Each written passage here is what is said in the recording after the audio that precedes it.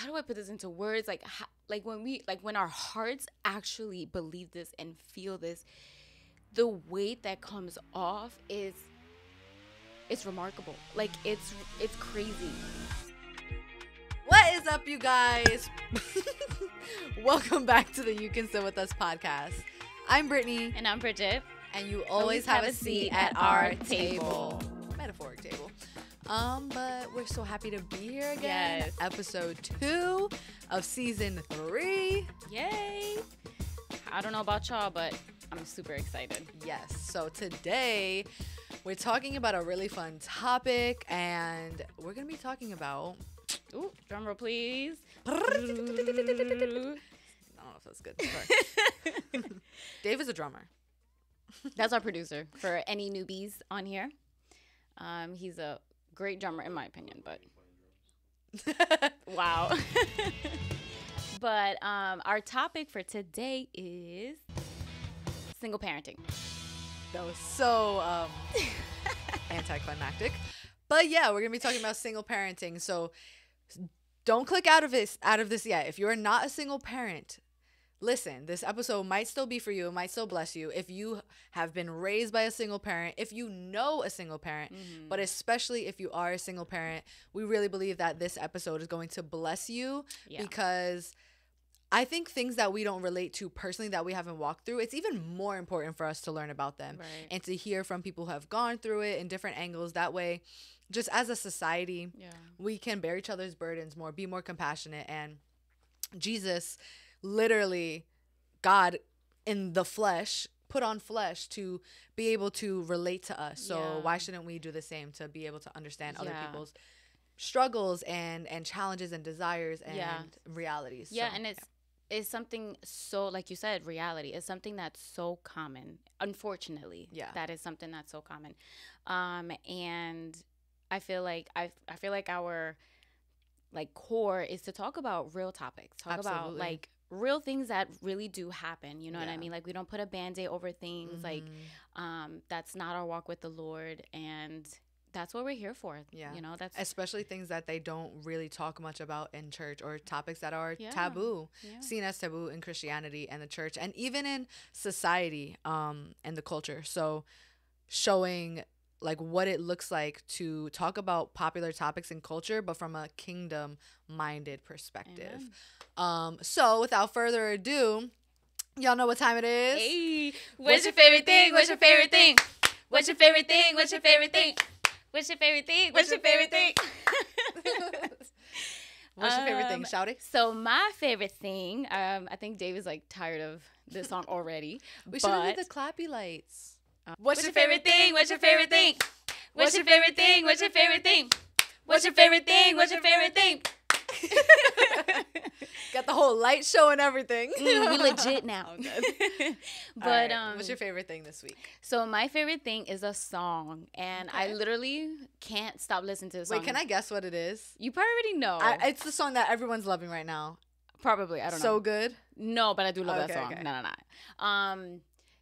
Okay, so this is the thought that came to my mind before I tell y'all what's my favorite song. So, you know, I don't know if Apple Music does this, but Spotify does it at the end of every year. It tells you what song you listen to the absolute most. I really think it's going to be this song. Okay. Because, like, That's so crazy. I literally just thought about that earlier, about what my one was last year, was Wait On You, which was weird, because by the end of the year, I didn't realize that was my most listened to song, but it makes so much sense and crazy, like, just the season of life, the way God works, and that's so cool. But continue. My last year, I think mine was Old Church Basement, which I was very surprised. I love that song. You loved that song. I love that song. But then my number 2 was Believe For It, which if you know me, you know that's my God, song. we believe. Oh, girl. God, we believe for it. Auto-tune that, Dave, because, you know, for our audience. Oh, no, I'm kidding. Actually, can you? Can you auto-tune that? That would be really cool and just make me sound like I could really sing. All right, continue. But okay, so my favorite song, is fun of me, is You Will Be Saved by Elevation Rhythm. I love that song. Like I think honestly, like this, I think it's like a mini season, or just how God is like really revealing himself to me at this moment. Is he's reminding me of of who he is and like what he has done in my life. Like I just keep seeing patterns of this. Like he just keeps depositing into my mind and my heart, and is depositing that much more gratitude. You know, I can name a number of occasions, but that song reminds me of course, the gospel. Yeah, you know what I mean? Yeah. But like of before Christ, my life before Christ, and then my life now in Christ. And it's just like, it hits my heart to a deep level. And I mean, I can get deeper to like why I love that song, but another day for that. But yeah, so that's my favorite thing is You Will Be Saved by Elevation Rhythm. I think it's new if I'm not mistaken, but so far I'm pretty much liking that whole album. I love that. What's your I can't say I have listened to that song or even that album that much. I've been going back to like my older songs. I think my most played song this year is going to be "Come Again" by really Maverick City. Yeah. Oh wow, that's back in the day. Well, not back in the day, that. But, like I've always loved it, but like I don't know, I just love it. Yeah. Like just my go-to. Okay. My favorite thing this week is relevant to the topic that we're going to be talking about today, and it is this little devotional, I guess devotional, right? That's what this would be. Or resource. Yeah, from the Daily Grace Co. As y'all know, huge advocate. We do have an affiliate code. I will have a link below. I'm not sure if we have a discount code, but maybe we can try and get that for you guys. Yeah. We'll try. But it just, if you're going to shop on there, it costs you nothing to click our link, but it will really help us because we do get a tiny little commission, which really will go back into the podcast and making it just better quality for you guys because we want to give you guys the best of the best. Absolutely. So I literally, oh my gosh, when I first moved here and I found the Daily Grace Co. and I put everyone on, like we were obsessed. Yes, like we had to like keep each other accountable. No, seriously. Of like, okay, don't buy anything else until you finish everything you bought. Like I have stacks of their Bible studies, theology handbooks, like all of their handbooks, like so much. And it's just a great Christian resource. They have an amazing podcast. I'm not getting paid to say any of this. We really just love it that much. Seriously that good. Like I led a whole small group just based off of one of the devotionals that they did, and it was amazing the way that God led that small group just simply alone with that resource. I don't know their exact mission statement, but all of their content is based off of keeping the gospel at the center. But they really have such a good balance of grace and truth, which y'all know we are super big on. Highly recommend them. They even have children's resources for all of the parents out there. I love their children's books. I'm looking at some of the books right now. I have God Cares How You Feel. It's all about emotions. There's one that is a story from Eden to eternity, and it like breaks it down like a children's book. And I've learned from those and been blessed by them because it really breaks it down in a way that a child can understand it. So my favorite thing this week is this gospel-centered motherhood little Bible study devotional, and it's really good. It goes on different topics about motherhood, and I'll just name some of the chapters. So a woman's highest calling, and it dives into what is a woman's highest calling. It might be motherhood, or is it? Let's talk about it. That's kind of what the topic is about. Motherhood is a calling. In His word in every season, discipleship in the home, dying to self is the way to joy, guarding our marriages, encouragement for single moms, the heart issue behind mom guilt, encouragement for the little years, the older years, perseverance, being a praying mom, discipline, does it take a village, personal conscience, the power of words, and emotions. Like, so good. I am going to go through this until forever. Yeah. Even when my child and future children are like out of the house, I'm still gonna go back to this because really you never stop being a mother. And even if you're not a mother in the physical, I'm sure you are a mother spiritually or some way to someone. So highly recommend. I'm actually gonna be referencing to this a little bit throughout the episode. So yeah. Oh my gosh, that makes me excited to even like look into it myself, like to read for it, just because like if you know me, you know that I just have like a nurturing personality, so that would help even answer some of my own questions, because like, you know, I love to nurture and take care of like a mom, you know? Well, before we get into the full-on convo, if you are interested in content like this, where we talk about taboo topics and difficult things that we go through, but from a kingdom-minded perspective, in a way that really draws you closer to God and helps you just grow more as a person and just to become more of the person that God has created you to be, then make sure you hit that subscribe button. If you're watching on YouTube, hit the bell so you don't miss a video that we upload. And if you're listening on audio platforms, what shall I do? Hit review and follow us on the I think there's a button, if not at the top of the episode or at the bottom, but make sure to hit follow. And please, if you really find it in your heart to leave us a review, it really helps the algorithm and to really spread our message. And it's not really just our message, it's the message that the Lord placed in our hearts to share for all of you. And it really just helps us spread the gospel beyond our limits. So we really appreciate that. Pray about it if you need to. But we can't do this without God and without you guys. So we love you. We love you guys. Let's dive in. Okay, so in the heart of talking about single parenting, I think we first got to talk about the struggles and our experiences. Yeah. So I was raised by a single mom. I've mentioned this a lot before. My dad was never in the picture since I was like 4. Yeah. So... and my mom is still a single mom, and I'm 29-ish. I was like, how old am I, Lord? And now I am a single mom. I've been a single mom for 2 years now. So that's been my experience with it.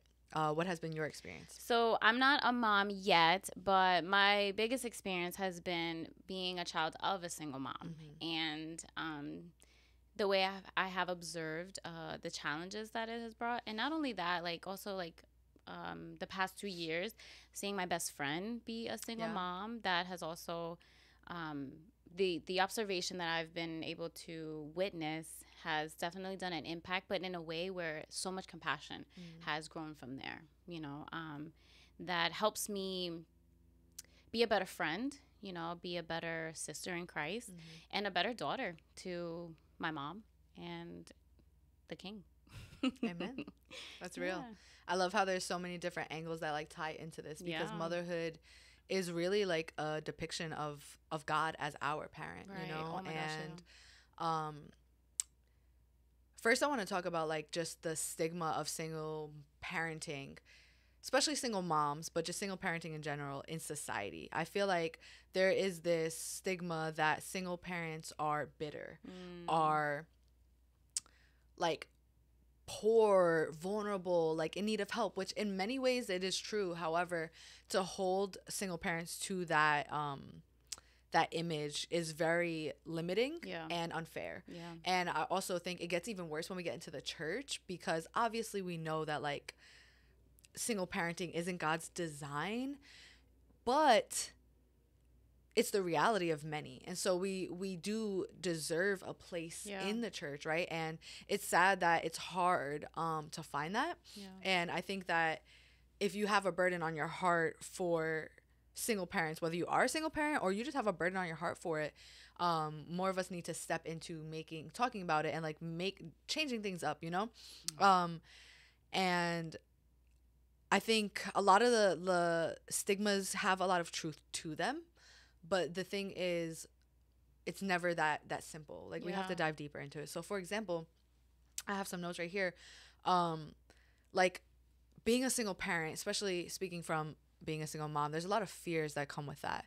Being vulnerable, in a sense, yes, because when you're just a young single adult, all you have to worry about is yourself. Right. But when you have a child, now you have to worry about them. And if you're married, you worry about your spouse too. But you can share that burden with your spouse. But when you don't have that partner and you're taking care of your child or children, it gets multiplied, because now you're responsible for your well-being and theirs. Yeah. And that's a lot of pressure for one person. Yeah. So it's scary, like everything, even going through COVID and like the fear of the unknown of like, now there's this worldwide virus. How am I going to protect my children? Yes. And it can just trigger so much anxiety and just childhood trauma in you, and just there's so much to it. Fears of economic insecurity because you're living off of one income. Obviously, you know, if you have a partner or a co-parent who's helping, but even then it's never the same as like being in the same family, in the same household. being taken advantage of, dating in general as a single parent, but dating someone who turns out to be a jerk, dealing with like your child being like attached to them, or God forbid if something happens to your child in that. Yeah, that's so scary. The fear of you dying and then like your child not having someone there, like that's scary. There's so much to it. And then feeling like you're broken, or like you have a broken home, a broken family. Have you ever like felt like that, like the weight of feeling like you have a broken family? Oh yeah. And I already, like, as you were talking, I already felt myself like getting emotional. I know y'all love that, but I honestly, fair warning, I might be the one who cries in this one. Yes, Lord. Yes. And I'm like, please let it be you, not me this time. Yeah, absolutely. And I actually think I realized that kind of early on, like pretty young. Like, as you were saying, all those heavy, real things that you mentioned, I feel like I observed that, and honestly, like maybe I even internalized it a little bit. I don't know. I feel like it's a gift from God at how He's created me, to the way that I feel other people's pain. Absolutely. Yeah. It's different. It's I say it's weird right now, but maybe in a few years I can give you the testimony of how God has used it and revealed this aspect of it. But yeah, I definitely do feel like I have learned that since I was young, because I observed my mom, like all of that, literally all of that. She was single forever. She still to this day she's single, because she was so scared that if she would have gotten in a relationship with a guy and they would have did something to her kids. Like, she was like, I'm not gonna put my children's lives at risk like that. And she was always single because she's like, I don't want my kids to get traumatized, all this good stuff. So I learned that she didn't only have had to provide for us, like, you know, feed us and dress us and all that stuff. She had to protect us. Yeah. You know what I mean? So I learned everything just from my mom. I learned that she had to protect us, provide for us, nurture us. She had to teach us, like everything relied on her. So then, you know, and as a kid, like, that ended up becoming a norm. It's just like, oh, okay, like my family is just my mom, my brother, and me. Okay, like, you know. And then, which we could dive into maybe later on in the episode as we go along. Whenever my dad was in the picture from time to time, it just felt very foreign. Yeah. It just felt so foreign. I'm like, what is this? What are you trying to do? Wait, hold on. You don't have to do that. My mom does that. Like, you know what I mean?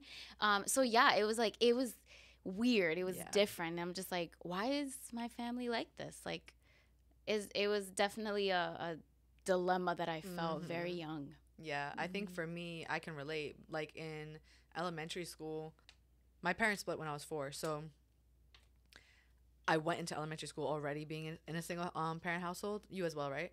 No, I actually never grew up with my dad. Oh, he was never in your life? No. He was only in my life even sometimes. So like when you were born? Yeah, never. I don't want to get too vulnerable, but I don't think I knew that. Or maybe I did. I just forgot. Yeah. See? Still date your friends. Yeah. We actually, I was born in Queens, New York, but because of some issues, some family issues, we had to move to Staten Island when I was 2. Okay. So, yeah, he was, to my recollection, no. He was just only in my life, like, sometimes when my mom and him would get back together. Yeah. Okay. So we both went into elementary school like that. You went to a school in the hood, though. Yes, always. And so my first elementary school, pre-K and kindergarten, was like in the hood, and sadly, it's just more common in the hood to be raised by a single mom. But then my mom wanted me to go to a better school, so we lied about my address, and she put me into a predominantly white school in a much better neighborhood. If you're from Staten Island, it was in Westerly, PS 30. Stand up. Remind me to tell a funny story about that same school. PS 30? Oh no, PS 45. Oh, 45. Yeah, I went to PS 30 for a majority of my elementary school, and then I went to 45. Okay. But anyway, so PS 30, it was predominantly white, which statistically, predominantly white neighborhoods, families, they have more families, 2-parent households. Yeah. And, you know, regular soccer mom life, and mom is a stay-at-home mom and actually picks up their kid at 3 p.m. and dad is a firefighter or a doctor or a lawyer or a Wall Street, you know, and like they come in for like, what is that, like parent-teacher conference, and like when the parents come to school, career day or whatever, things like that. And like I think that's when I first noticed that, like, oh, I felt the reality of coming from a broken home, like at a young age. Yeah. And it was hard, like, and I'm sorry. I was not expecting that.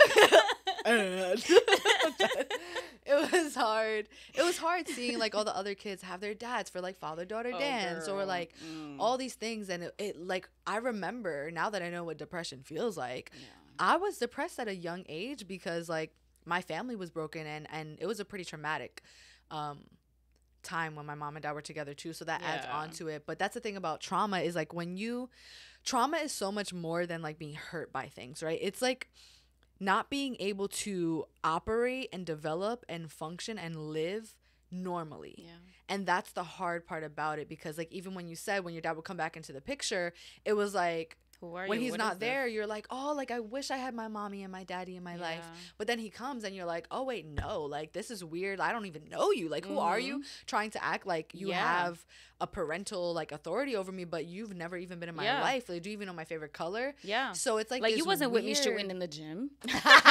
For real though. It's like this weird like complexity, you know, where it's broken and you know it's broken and you wish it was better, but then it's like, oh, but maybe this really is my reality and like the way God wants to use my story. Yeah. So yeah, just remember from being a kid, like all just the realities of seeing everyone have that, and it just felt like they could function and be normal kids and worry about kid things. But because I saw my mom struggle, and like children pick up on their parents, like they know when you're not good and going through it, and that's really hard for a child to see. And then I think our parents' generation too, they were so focused on providing that awareness of the emotional weight and implications of things wasn't really there. Right. But yeah, it just led to so much struggles in my adulthood. And the point is there's hope though. Like there's hope with God. Like he is a father to the fatherless. Like he is a mother to the motherless. As weird as that sounds, he is our parent, and he is literally everything we need. Yeah. And having a broken family, it's a reality for many, but it doesn't have to be a reality forever. Like don't stay stuck there. Don't keep yourself limited to, oh, I just come from a broken family. Oh, my family is just broken. If you're a single parent now, like God is a God of redemption. That is the gospel story. He redeemed humanity to be again a one with him and in communion and relationship with him. And so why couldn't he do that in your physical family? Yeah, you know? Exactly. I think that holds so much power. Like, but like, here we go again. Here we go. Stop. Dang it. I was trying. But that holds so much weight, but in the best way possible. Because, and girl, you know exactly how this feels. Like, the lack of love when we don't have our dad in our lives. And then when we realize that God is our heavenly Father and he is enough. Yeah. And just how much he loves us. Like when we really like capture, like, how do I put this into words? Like, when our hearts actually believe this and feel this, the weight that comes off it's remarkable. Like it's crazy, you know? And like every single time I think about like the words that you were just saying, like, and the truth that it is that he is enough, that he is he's our Father, always makes me emotional. Because you mentioned how you noticed early on when he was in your life and then when he wasn't in your life, and how much like you want him there and stuff like that. Like I actually didn't notice that until later on in my life, like until I was like an adult, because as a kid it was so normal to me for it to just be my mom and my brother and me, same, you know. Yeah. And so like I was actually upset that my dad would come back. So it always just hits my heart, because it's like I had so much bitterness, I guess, in my heart, you know, because so my dad wasn't in my life like that when I really grasped that God loves me and he's my father. And then when I think back of how he's provided, how he's protected me, how he's been there, how just everything is like, wow, like I had you all along, you know what I mean? Like, you are nothing compared to like my earthly father, but in the best way possible, like, you know? So it just always hits home for me. For sure. You know? I mean, that's so real, because like the first encounter I had with God was experiencing him as my father. That was the first real like wound in my heart that I felt him heal, was like at the moment of my salvation, when I professed that Jesus is my Lord and I believed it. Like, I can't tell you how quickly he started working on that father, like that daddy issue wound. And even when I started going through therapy, I was 20, like really going through therapy. I was 22, 24, I think. And that was the first thing we really dove into, like the daddy issues, like writing a letter to him, letting all out my feelings, all this stuff, and just seeing how God showed up in that way and redeemed so much of it. But I want to emphasize the part where you said the bitterness. Like, I really think for me growing up, I was so mad at my life. Now I realize that me being mad at my life and my circumstances is really me being mad at God, because he is in control of my circumstances. So me saying, why am I in this family? Why don't I have my dad in my life? Why do we struggle financially? Why are there always issues in my family? Like, these things, like being mad about those things and being stuck there is really, one, staying in a victim mindset and like, why is this happening to me, rather than shifting your perspective, which I learned to do now, of not why is this happening to me, but God, what can I use this for? You know, what are you trying to show me? What are you trying to reveal in me and in the world? And how can I learn from this? And how can I become better and think about this in a better way and become healthier?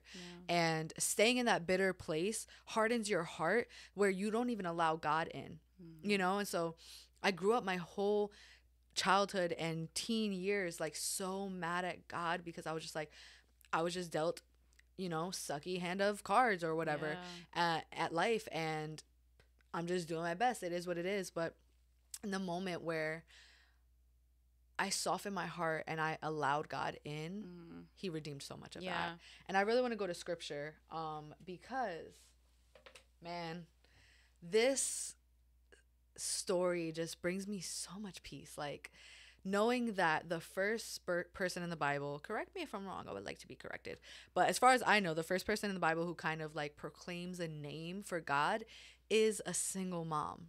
And I think that's so profound. Like, we're out here like struggling, like, do people see us, or like, do they know what we go through? Society has stigmas. It's hard to provide, especially in this day and age. It's hard to provide for your children, for your family as a single parent, but it's so reassuring and just encouraging to see that in scripture, one of the first times we see God reveal himself, or scripture like revealing God as the God who sees us, is in an instance with a single mom. So it's in Genesis, the first book of the Bible, chapter 16, and it's about Hagar and Ishmael. So super quick backstory. Sarai and Abram is the father of the Abrahamic religion. So Judaism, Christianity, and Islam. And all of his descendants, you know, pretty much led to Jesus. And they were promised a child, and that he would have descendants like as many as the stars, essentially. And it's crazy because they waited and waited years and years, and Sarai could not conceive. And so they started to doubt God's promise, which is a whole nother conversation. And so they took it in matters into their own hands, and Sarai pretty much encouraged Abram to impregnate their servant Hagar. And when he did that, she conceived and bore a son named Ishmael. And then when she had the child, Sarai saw that Abram was giving her and the child so much attention that she started to feel jealous and started mistreating Hagar really badly. And this is, I feel like we can even relate. There's so much in this story about just single motherhood and single parenting and just motherhood in general. So it says right here, so because Hagar was being mistreated so badly, she fled. The angel of the Lord found Hagar. This is chapter 16, verse 7. The angel of the Lord found Hagar near a spring in the desert. It was the spring that is beside the road to Shur. And he said, Hagar, slave of Sarai, where have you come from and where are you going? She says, I'm running away. Then the angel of the Lord told her, go back to your mistress and submit to her. The angel added, I will increase your descendants so much that they will be too numerous to count. And the angel of the Lord said to her, you are now pregnant and you will give birth to a son. You shall name him Ishmael, for the Lord has heard your misery. And then it goes on in verse 13. It says, she gave the name to the Lord who spoke to her. You are the God who sees me. And we know of that name as El Roi. For she said, I have now seen the one who sees me. That is why the well was called Beer Lahai Roi. I don't know if I said that right. And I highlighted those parts because there's so much there. Like where it says, where the angel of the Lord said, where have you come from and where are you going? It reminds me of when Adam like hid from God in the Garden of Eden, and God was like, where are you? God is all knowing, right? He knew where he was. It wasn't like like out of confusion, because God is not a good God of confusion. It wasn't out of him not knowing, because he knows everything. It was concern, his care. It was him showing that he cares. Like, what are you doing? Where are you going? Like, even though technically like you fell short, I still want you to come to me. Like, I'm still approachable. Yes, you know? Like, I'm here. Yeah, I'm here. I love that. Like, what is a better depiction of a good parent than that, you know? Exactly. And then when the angel of the Lord says to her, go back and submit, that is God telling her what to do, giving her guidance, providing for her, and protecting her. Because it's not what she wanted to do. You think she wanted to go back to her abuser? Absolutely not. And justifiably so. But God knew that that's what was going to be best for her. And so her submitting to God's plan is going to be better than her trying to do what she thinks is best out of her own hurt, you know? And then it says, for the Lord has heard of your misery. Like, that's just so encouraging to know that he hears our cries. Like, there's so many moments in motherhood, in parenting, especially single parenting. And you be hearing my misery. I know. Every day. Lord, it's rough, especially if you have little kids, like 2 to 5. Lord. Yeah. There's so many unseen moments that are so hard. Like, you're just sitting there, for me, for example, putting my child to bed. Yeah, my girl gets beat up literally every night. Like, it's rough. Every night. And you have to be so in control of your own emotions so that you don't react and cause them trauma. Yeah. While you're healing your own inner child wounds, and you know that you have someone else's childhood in your hands, and you want to protect it and steward it well, but also not put so much pressure on yourself to beat yourself up. But there's so many moments that are hard where you break down and your child is throwing a tantrum and you right there crying with them. And I just get so much peace and encouragement and reassurance knowing that God sees me. No one else knows that when I get to work at 9 a.m. what I had to go through for the past 2-3 hours. You know what I mean? Yeah. And it gets annoying to always have to say, like, I had a rough morning with my child, but like trusting that God sees that and that he's going to redeem that, especially your faithfulness in those moments. Like, that's all that matters. Yeah. And has your love for Sage changed after she beats you up? Oh, 1,000%. What do you mean? Well, like, okay. Like, wait, hold on. So my love for her hasn't changed, but my perspective on my love for her has changed. Like, she's a child. Like, no, it doesn't change at all. And that, but my love for God and the way I express my love to her has changed, because in those moments where she's literally screaming, crying, kicking me, hitting me, which is not okay, but it's also not okay to hit your child back if they're hitting you, you know? So, like, and naturally, as a human, if someone hits you, your instinct is to be like, I'm hit back. But Jesus exemplifies, like, when your enemy hits you, I forget the exact scripture, and he says, when they hit you on, like, your right cheek or whatever, turn the cheek, give them the other one. And that just gave me a whole new meaning the other night. Specifically, I was trying to put her to bed. She was kicking, screaming, crying, like, hitting me, and literally I felt God speak to me about, like, hey, this is what we do all the time with him. Yes. Like, that was exactly where, kick, we scream, we cry, sometimes literally, sometimes spiritually, because we want something so bad. She needed to go to bed, and she really wanted to stay up. Candy. She really wanted candy, and I'm like, no, you're not getting candy. Like, that's not good for you. Absolutely not. You're going to bed. And she cried for an hour, and even though I'm knowing what's best for her, providing what's best for her, because I know she's so much better when she's well rested, she wanted to stay up. She wanted candy, things that can harm her. And so she's hitting me, hurting me. And how many times do we wrestle with God, curse him, you know, blatantly sin against him, break his heart? But yet, guess what he does? He doesn't retaliate. He doesn't hit us back. He doesn't punish us in a sense of like, oh, you hit me, now I'm going to hit you back, or I'm going to take this away from you. He literally sits there with open arms, takes it, and says, like, let it out, my child. Like, I am here. I am going to still be here. I still love you. I still see you as, you know, my beautiful creation. Right. And I want to protect you. I want to ease your hurt. I want you to be happy, but I'm not going to do it because I'm a God who cares. I'm a God who's good. I'm not going to give you what you think is good for you if I know it's really ultimately going to harm you. Right. And that reminds me, like, that the thought I have right now is like, God is not a doormat. Like, you know what I mean? Like, you could do all that and he's going to love you, but he's also a just God. Right. But his justice is the righteous justice. So, like, as you mentioned, like, naturally we're going to want to, like, retaliate, right? But our justice, our idea of justice isn't always righteous, right? But when God is justice, then it is always holy and right? But I say that to say, like, God's character, his attributes doesn't change. You know what I mean? Like, there's nothing that you can do. There's no sin. There's no level of brokenness, like any of that will change who he is. You know what I mean? He is still a loving God.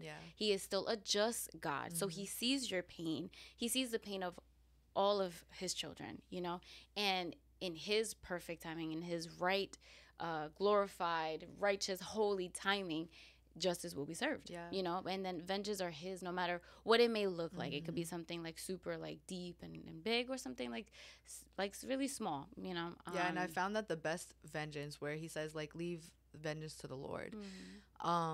When someone wrongs you or hurts you, or life just sucks, the most beautiful vengeance is seeing someone come to know God and feel the contrition and the sorrow, the true sorrow in their heart for what they did, rather than them being cursed or something bad happening to them. Because I think the closer you grow to God, the less you wish bad upon your enemies. Like, you start to see your abuser as someone who's been abused, as someone who's hurt themselves, because hurt people hurt people. Yeah. And honestly, that's exactly what helped me forgive my own father. Yeah. Like, truly forgive him. Because I'm just like, why? Wait, hold on. Like, I don't think you were, like, willfully wanted to hurt me like this. Like, something is hurting you. And that you don't even know how to fulfill the role that you were gifted. Exactly. So that helped me tremendously to, like, really forgive my dad. And that's why we are where we are now. Amen. I love that. And I like how you said God's character doesn't change. So it's a fact. Like, what God says is truth. Like, there is no debating it. If God says that he sees us and he hears us, and especially the first time he reveals that is in the story of a single mom, you have to remind yourself of the truth that God sees everything you're going through, everything you've been through, all the struggles that you're facing, the doubts, the insecurities, the fears. If you're not believing it, that means that you're not seeing his truth. So when it says right here, she literally says, I have now seen the one who sees me. Like, God had always and already seen her. She just didn't see him seeing her. So you have to choose to change your perspective to see the one who sees you, and allow him to undo the hurt, undo the pain, and redeem your story, and redeem everything, your parenting, all of it. And then I like how the name that we get for him being El Roi, it was derived from the place where the angel of the Lord came to speak to her. And it was a well. And like a well is a constant source of water and nourishment. And it's just another example of him being the living water for us. Like he's everything we need. He's going to provide for you. If there's something that you don't have, it's for a reason. And maybe it's a test. Maybe he's trying to grow you, refine you, or maybe you really just don't need it. Yeah, no, that's real. And I've really learned to, instead of asking why, because I've had those same questions, like why is this the reality of my family? Why this? Why that? Instead of really asking like why this, I really have like, and I feel it in my heart shifted, like, okay, like this must be happening to my life because you're going to use it for my good and your glory, like whichever way possible, because we've gone through some really hard times. And it's very easy to just like kind of like stay in that mentality of just like that victimized mentality, like it can't get better than this. And I will be honest, there was a time that I kind of lived there where it was just like I was hoping for something better, but I didn't know what that hope was. So I'm just like, it is what it is. Like this is just my life. But I really do feel like your heart posture really does changes when instead of asking him, why is this happening to me, you remember that God is good and that he is just. So whatever it is that is happening or you're going through in your life, that he will use you to really minister to somebody else, you know, like in a deeper level, that if it wasn't happening the way that God will move. I don't know how to like fully like end that sentence, but like it's just everything. He's sovereign. Let's just put it that way. He's sovereign. So where it's happening in your life, it's not in vain. Absolutely. That's so beautiful. I feel like we could literally just stay in this scripture forever. So good. Like if you haven't read Genesis 16, go and do so today after you get off of this podcast. Get off of this podcast. That made no sense. But yeah, so I want to talk more about like what the real life struggles are. Like dive a little bit more into that. So I know that back to the broken family thing. I think there's truth in that because God's design for the family is for a reason. If God, who is 3 in 1, Father, Son, Holy Spirit, always existed eternally in community, and he made us in his image, meaning the Godhead, all 3 Godheads, one God,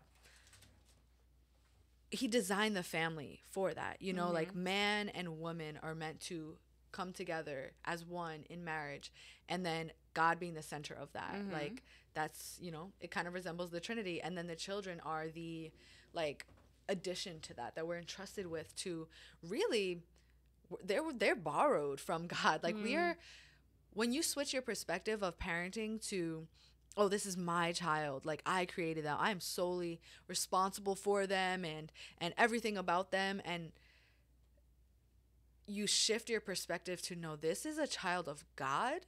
This is God's kid before it's my kid. And he loves my child more than I ever could. Imagine that. Like parents know how much you love your kid. God loves your child more than you ever could. And knowing that he entrusted that child to you to raise, to teach, to disciple, to learn, for them to learn who God is through you and how you live your life. It changes the way you look at parenting and the way that you live out your life on a day-to-day basis. And the difficulty in being a single parent is that paradigm, that structure is not the way it was intended to be.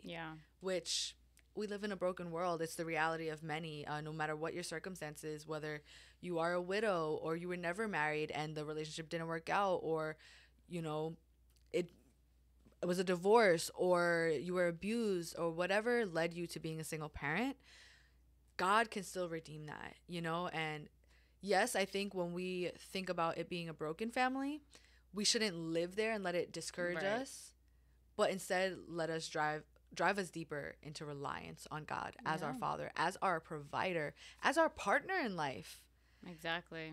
Because I know it's in John, I believe it's John 15, but essentially, where we can't bear much fruit without Jesus as our vine. Yeah. You know, and he is the vine and we are the branches. Exactly. So I always think about that whenever either I'm tempted or my mind starts to veer towards relying on my own understanding or my own strengths.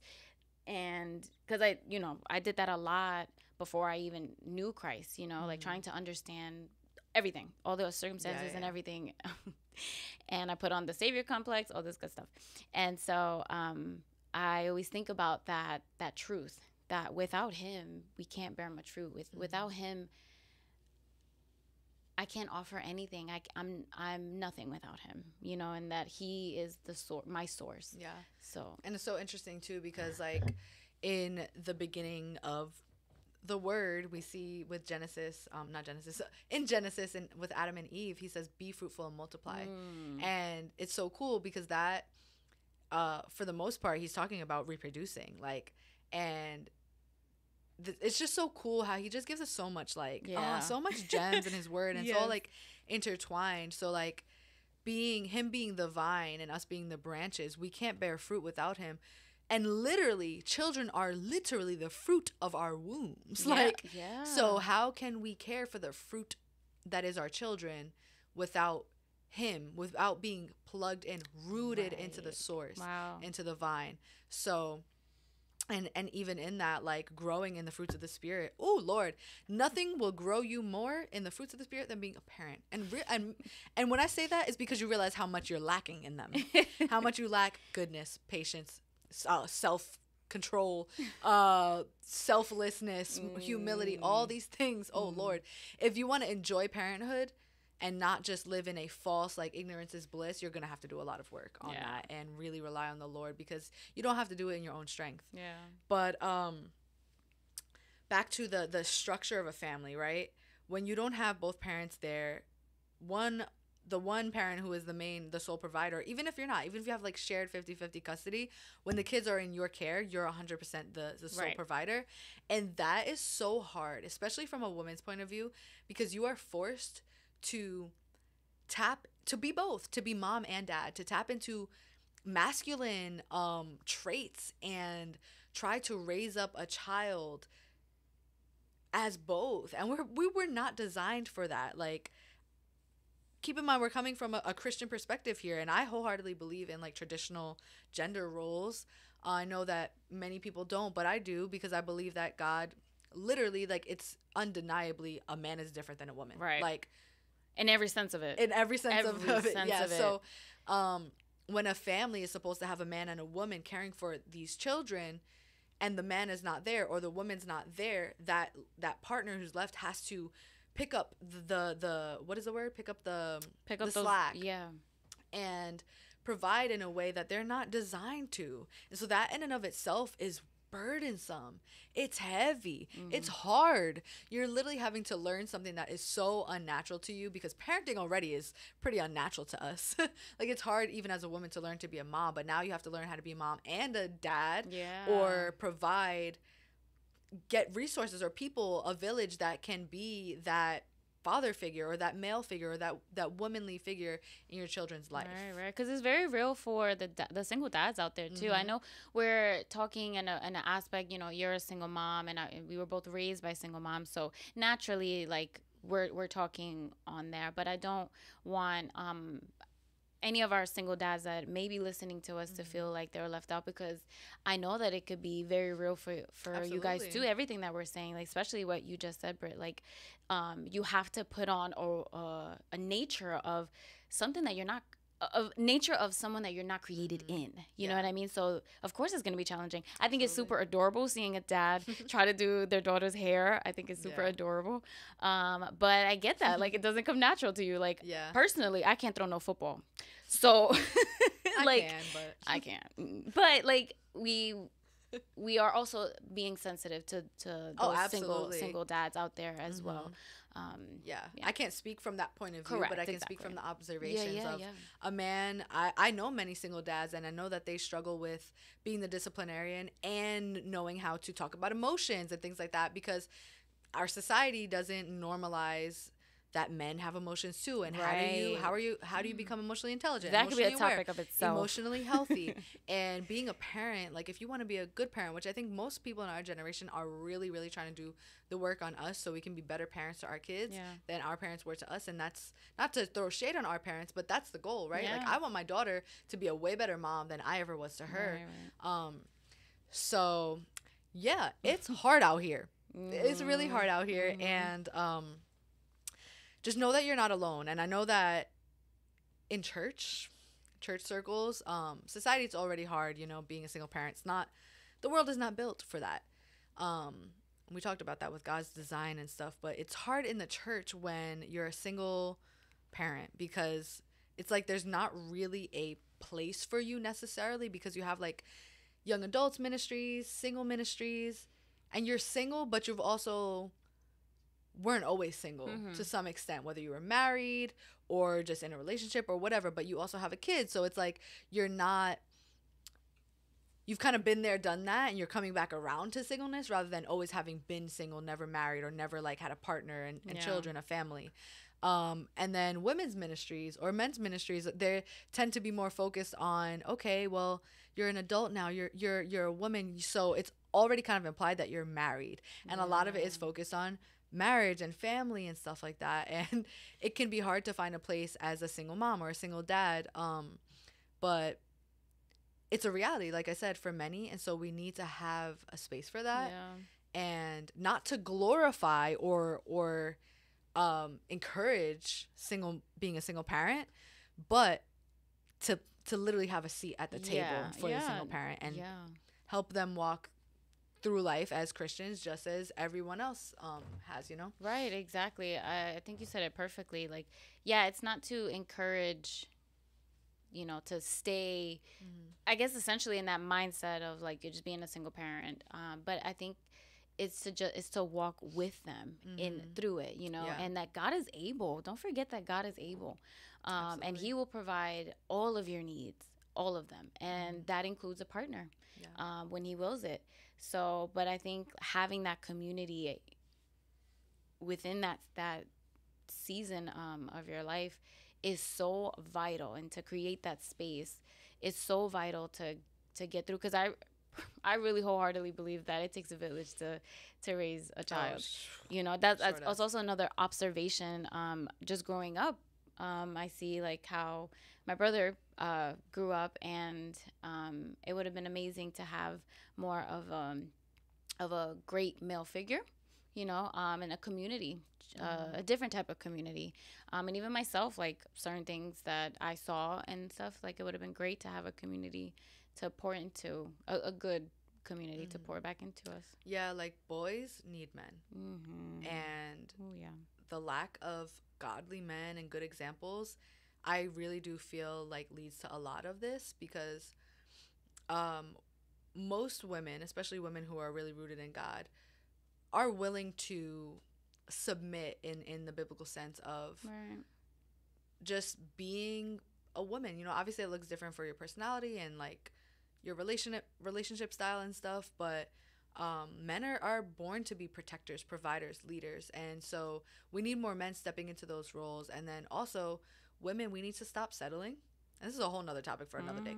But in relation to single parenting, it's so important that you have community. And that's why I stress the importance of finding a place in church. And if there is no place for that in church, maybe God's calling you to make that ministry, to make that small group, to you know, whatever it is, start talking about things, start talking to your pastors, people around you. Like there are so many people, there is a huge need for discipleship, care, and community for single parents, not to just be looked at as like someone who is in need of help for their rent or things like that, but you can still be a valuable contributor to society and to the church and to the world as a single parent. But the reality is, yes, you are doing the work of two people and you're only one person. And that's hard. Like balancing your schedule, their schedule, like or do you stay at home? Do you work at home? Do you work outside of the home? Like balancing that, dealing with the guilt that comes with feeling like you're not spending enough time with your child. But then when you are, you know, you need to provide and it's all relying upon you. And then the fear when you are working of like, oh my gosh, if I lose this job, my whole livelihood is going to go. The security is gone. Like you are just tried in every single way, in every angle. And it's hard. Like it's so hard sometimes. But it all points back to our need for God and really relying on him every single moment of every single day. And I just want to tie it back to the struggles that single parents face are so real. They're so real. Like I have such a burden on my heart as a single mom for single moms, because it's not what God intended. And that's why we feel the brokenness, you know? God's ways are always better, but we live in a sinful world. And so there's a lot of pain that comes from it. There's a lot of struggle that if things were the way he wanted them to be and designed them originally, we wouldn't have to deal with that. Yeah. But what do we do with the reality? You know, we got to get into our word. We have to get into community. We have to press into God, rely on him, allow him to be everything we need. Yeah.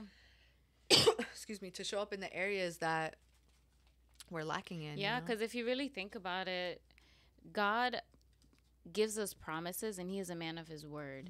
And all of his promises, you can think of like any scenario that you're going through or any question that you may go through, you can find a promise from God in the Bible and he will come through. Yeah. You know what I mean? So when you remember and meditate on these promises of God, honestly, like I feel like that it's a hope that we have in Jesus that really empowers us to keep going, you know, to keep parenting, to keep loving, to keep being there, to persevere, you know, when we rely on the promises of God and who God is. And that's why we say, like, just keep reading your Bible, keep drawing nearer and nearer to Jesus, because he is a man of his word. He will come through in his promises. We see it time and time again in the Bible, and he has not changed, you know, and that in itself just, and I pray that you guys feel this as well, really does fire me up to just keep going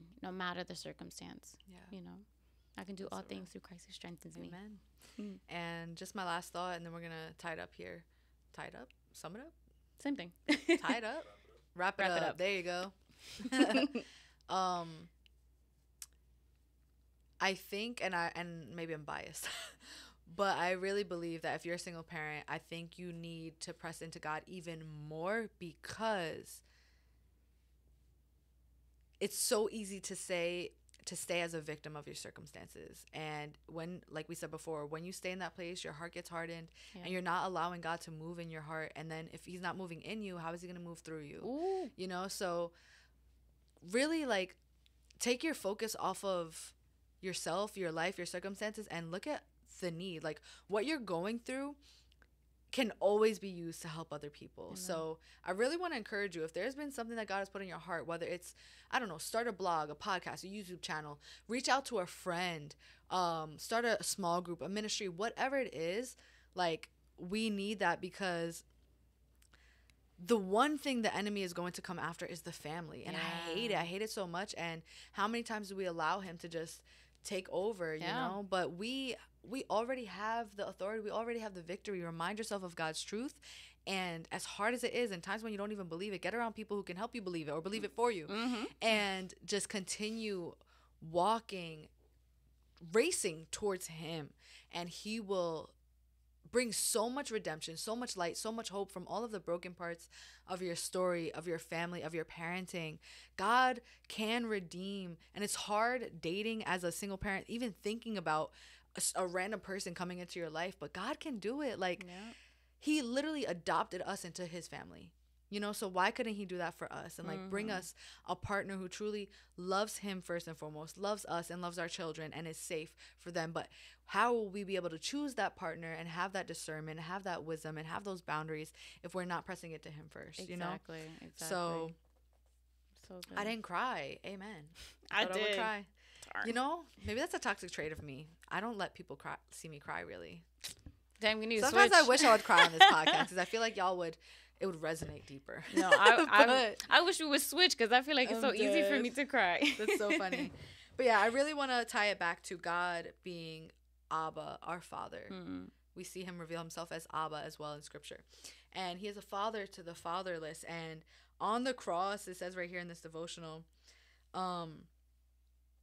so God our Father cares for single mothers in their lonely cries of desperate need. He does the same for our children, separated from their fathers by divorce, death, incarceration, deportation, or other traumas. And mothers, this goes for both. He's a loving father who keeps close personal watch on each of our children. And remember, we are his children too, so he does that for us as well. He is not a distant father, but an up-close and personal Abba to the fatherless children. But here's where it gets better. On the cross, Jesus became fatherless to a degree that our children will never have to be. When I forget exactly what he says, but he says, like, Father, like, why have you forsaken me? And he set aside his mighty power and took on our vulnerability. He exposed himself to abuse, abandonment, and death. Like, abandonment is such a root or a branch that comes out of being growing up in a single parent household, and that literally is a chain that we can stay chained to and shackled to if we don't release it to God. And he did this all because he saw and heard how our sin makes us suffer. Like, he chose to go through what we go through when we're over here like, I don't want this pain anymore. He chose to do it so that he can relate to us because he knew it was our reality. And he lives even now. He died on the cross to defeat sin. But guess what? He came back. He rose again, and he still lives to this day. And I think it's so beautiful how it ties back to him being the living water, because it's an endless well, an endless source of life for us in every way that our souls could ever need. That nothing, no partner, no spouse, no food, no nothing in this world can satisfy but him. Yeah. And I just think that's so beautiful. Yeah, that's so encouraging that there's something that we can hold on to, something that we can stand firm on, you know, especially when, like you said, abandonment and it's being a single parent and everything, where we don't know if this thing or this person or anything is going to stay.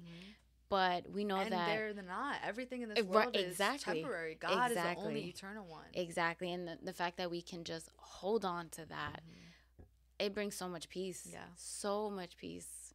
Yeah. One of his promises in Scripture, and we'll leave you with this. If you were raised by a single parent, if you've ever experienced abandonment, and if you are a single parent, is he promises to never leave nor forsake us. Ever. And I just hope that you hold on to that. Dive into Scripture. Let us know in the comments what has been your experience. Yes.